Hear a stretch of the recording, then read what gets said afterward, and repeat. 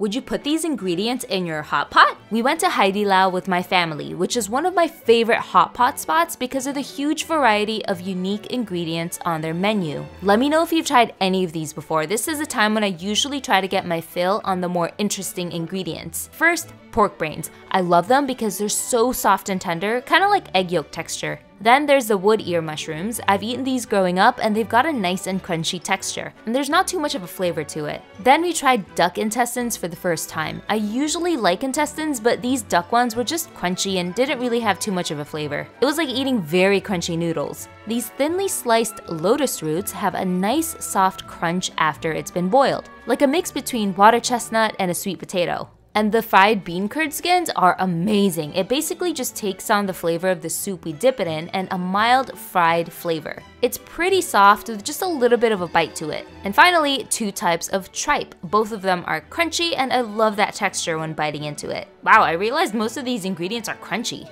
So yeah, which of these are you down to try in your hot pot?